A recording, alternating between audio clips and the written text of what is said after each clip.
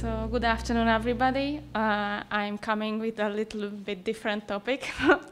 I am Eszter Virág-Tulassay, and I would like to present my PhD thesis, that is comparison of different therapies for anterior shoulder dislocation.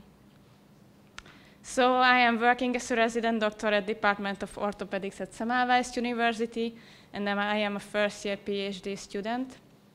I know that we shouldn't mention names, but I would like to say thank you for Gábor Skalicki and Anna Lengyel for the help during these 3 months.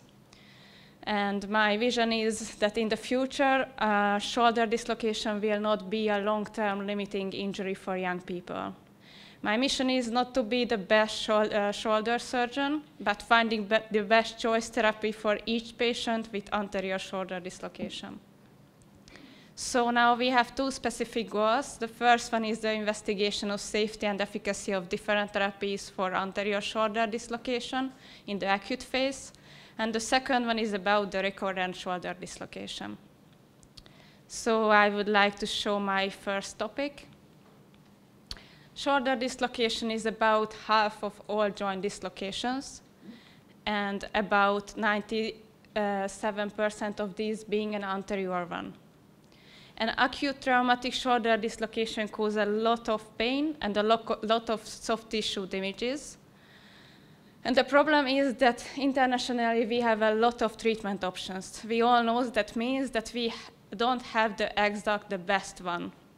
So the question is, conservative treatment is enough, or we need a surgery? If we need a surgery, which one? A soft tissue surgery is enough like Bankart, or we need a bone grafting like Latagé procedure. So our aim is there are currently no international recommendation for appropriate treatment, so we would like to provide an evidence on this problem. Our clinical question is really simple. Which therapy is the best for the patients with acute anterior shoulder dislocation? Our population is the patients with diagnosed acute anterior shoulder dislocation, and we would like to compare the conservative treatment, the Bankart surgery, and the open Latagé procedure in a network meta-analysis. We have 2 main outcomes. The first one is the safety, like pain, complications, and redislocation rates. And the second one is the efficacy, like range of motion, return to sport, and scores. Our hypothesis is that Bankart surgery has the highest efficacy and the lowest rates of complication in acute anterior shoulder dislocation. If we have true, the clinical implication is important because we can have for the surgeon and we can have for the patients, so everybody win. You can see my systematic search that I made in 3 databases, and my search key contains 4 domains. The first one is about the joint, the second one is about the injury, and the third one is about the treatment options, and the fourth one is about the randomization. I would like to show 2 key articles. The first one is about the soft tissue surgery, we call it Bankart, versus the conservative treatment. This article has some strengths because it's a new publication, and they check the same age group as we would like to check, but they only examine 20 patients. The second key article is about the surgery options, like Bankart and Latagé. The strength is that they examine more than 100 patients and the same age group as we would like to examine.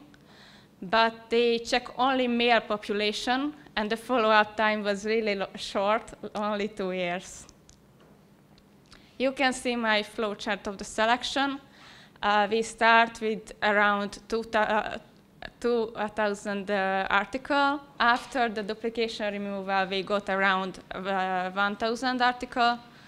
With the title abstract selection, we got around 100, and now after the full text selection, we have 35 articles.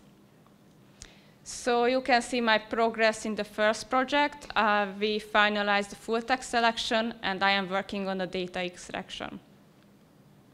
And now I would like to speak about my second project, that is investigation of safety and efficacy of open Latagé surgery in recurrent shoulder dislocation. As I mentioned before, shoulder is the most commonly dislocated joint. And the problem is that the recurrence rate is really high, almost 100% in the younger population.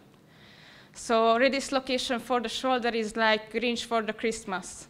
It's cause a lot of soft tissue damages, and it causes a lot of bone damages.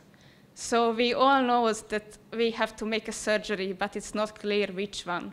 Soft tissue reconstruction is enough, or bony correction for the glenoid is needed. The aim is the same as the first topic. There are currently no international recommendation for appropriate intervention, so we would like to provide an evidence on this problem. Our clinical question is that which therapy is the best for the patients with recurrent anterior shoulder dislocation. Our population is the patients with recurrent anterior shoulder dislocation. The intervention is the open Latagé procedure, and our comparison is the Bankart surgery. We have the same two outcomes like in the first project, the safety and the efficacy. And our hypothesis is that Latagé has the highest efficacy and safety in the anterior recurrent shoulder dislocation. If our hypothesis is true, the clinical implication is really important because we have the surgeons. But most important thing is that we can give back a fulfilled life for an active, sportly motivated young population. You can see my preliminary search. The search key contains 4 domains like joint, the injury, and the treatment options.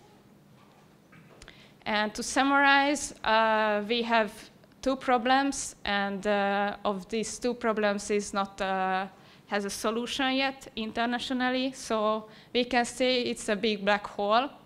So we have to work a lot. And I would like to say thank you for your attention and time, and we all know that hope is not enough.